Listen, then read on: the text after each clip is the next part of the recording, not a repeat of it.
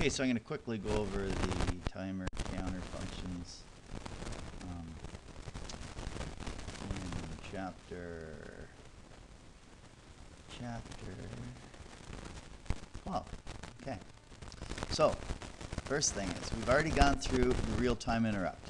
Okay, I got to assume you know how that works, how it causes interrupts, how you have to clear the flag in TFLG2, how you have to enable the interrupt using TMSK2.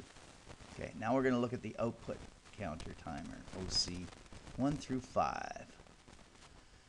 Okay, so you got to know about theory of timed events and output compare. So timed events, what we're going to be able to do is using OC1 to OC5, we can control specific port A pins. See, port A, pin 7 is controlled by OC1 only. Pin 6 controlled by OC2, pin 5 controlled by OC3, pin 4 controlled by OC4, and pin 3 controlled by OC5.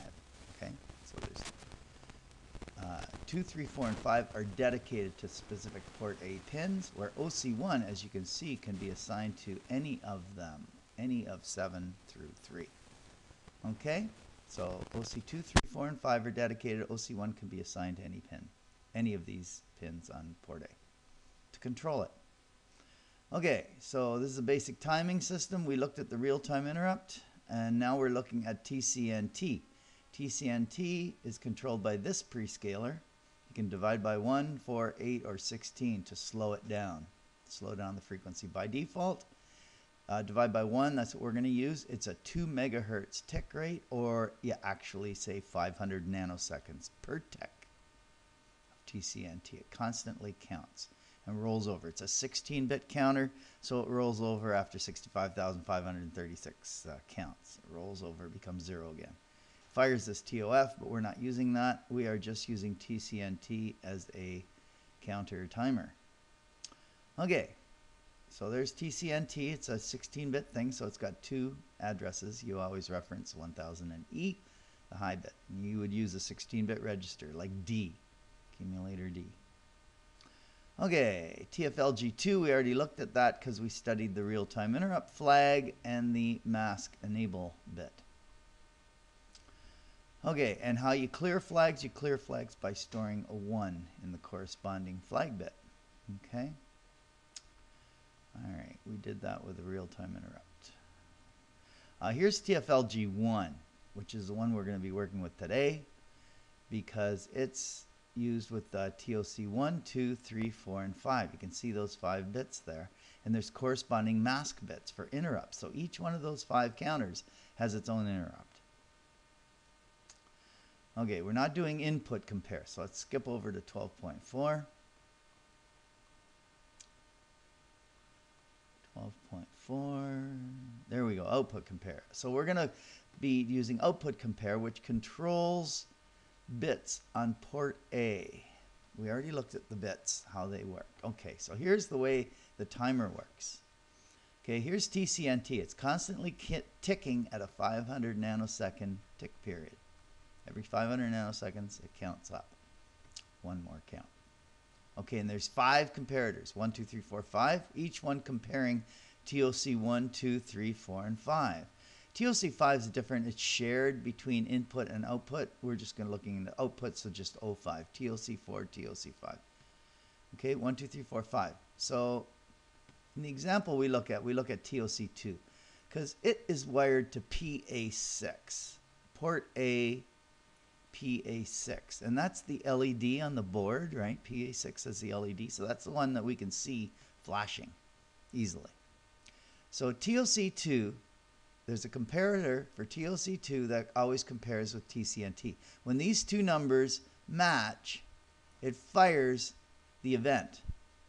The event is, it sets a bit in TFLG1, right? It sets that bit corresponding to TOC2.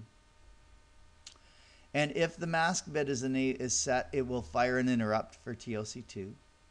And depending on this register, the timer control register, it will control a bit on port A. So depending on the bits in this register, controls a bit in port A. And the way they work TCTL1 works in bit pairs. How can I look at these? So where is it described? So you have to find out where TCTL1 is described. I guess that was it. Okay, here we go. This is the description on page 282 of TCTL1. Okay, these two bits, OM2 and OL2, are used for OC2 and TOC2 to control port A bit 6, pin 6. Okay, if they're both zeros, doesn't do nada, nothing. Doesn't do anything to port A, pin 6. Okay, if it's a 0 and a 1, it will toggle PA6 every time it fires, every time the two numbers match, every time those two 16-bit numbers match, right, in the comparator, it'll toggle port A bit. Okay, maybe you want the bit to go low only when it fires. Like if you're doing pulse width modulation, you have to use two counter timers, and OC2 will make it go low. So in that case, you'd want a 1 and a 0 in these two bits. Okay?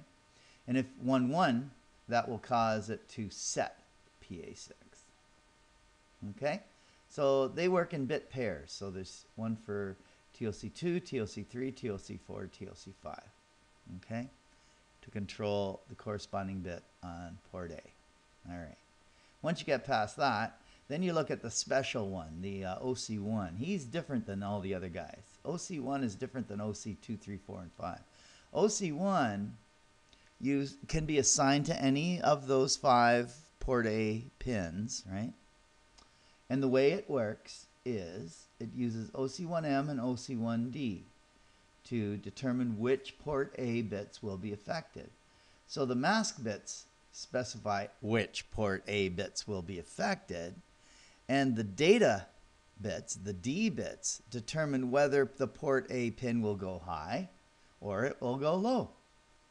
Those are the only top options you have for TOC1. See, TOC1's different. It doesn't have the toggle option. It can only make port A pin go high when the timer matches, or when the timer fires, or it can go low when the timer fires. Okay? So that's it. So you have to understand that in order to understand how the output counter timers work. Like the real-time interrupt, they have a flag bit that has to be cleared. So for TOC2, you got to clear this bit. So to clear that bit, you would load a hex 40 into accumulator A and store it in TFLG1, right? And that would clear this bit. You have to do that in the interrupt service routine. I'm not going to talk about interrupt service routines because we already talked about those as far as how they work. However, to cause a delay, which is what this is all about, like if you wanted to cause a 50 microsecond delay, let's go back to the timer logic.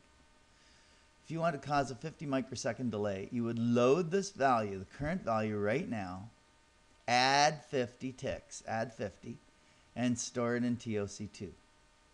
So that this is in the future, and this is right now. This is the value right now. We add 50, so it's 50 ticks into the future. So it would take 50 ticks, 500 nanosecond ticks. Did I say that right? No, if I wanted 50 microseconds. The 50 nanosecond ticks, if I want 50 microseconds, I'd have to go add 10, right? 10 500 nanosecond ticks is 50 nanoseconds. If I want, yeah, 50 nanosecond. Is that right? 50, no, 500 nanosecond. Okay, what's 500 nanoseconds times 10? 5 microseconds. If I wanted 50 microseconds, I'd have to go 100 ticks. So if I wanted a 50 microsecond delay, I would load this value, I would add 100, and I'd store it in TOC2, 100 decimal. Because 500 nanosecond ticks is 50 microseconds. I think I got that right. I hope I got it right. Anyway, that's it. So hopefully you get it.